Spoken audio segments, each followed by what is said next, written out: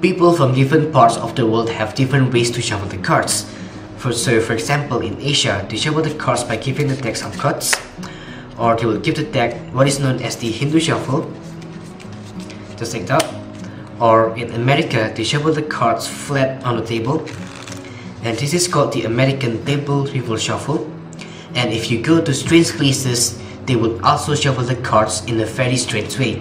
For example, in Alaska, they will take about half the deck face up and half the deck face down, and they will take both packets and they will shuffle them together. So right now all the cards are completely mixed up, face up and face down. And in this kind of situation, they would play poker, or they would call it as the Alaskan poker, which is basically the same as a normal poker. But in the Alaskan poker, we cannot decide whether the card that we get is face up or face down.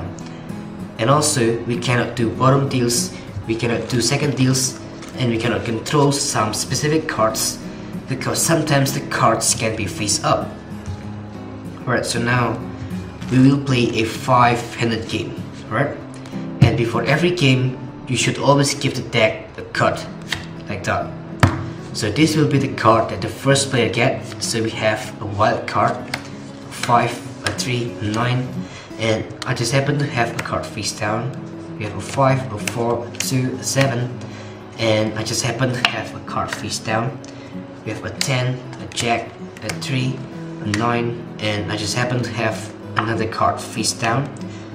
We have a 7, a 2, a jack, a 2, and I just happen to have another card face down. We have a king, a jack, a queen, an 8, and this time I don't have a face down card. And the reason for that is even though we start with about 26 cards face up, 26 cards face down, suddenly all the cards are facing the same way. And not just that, if you are playing poker, you should be able to deal yourself the winning hand, or at least the 4 aces.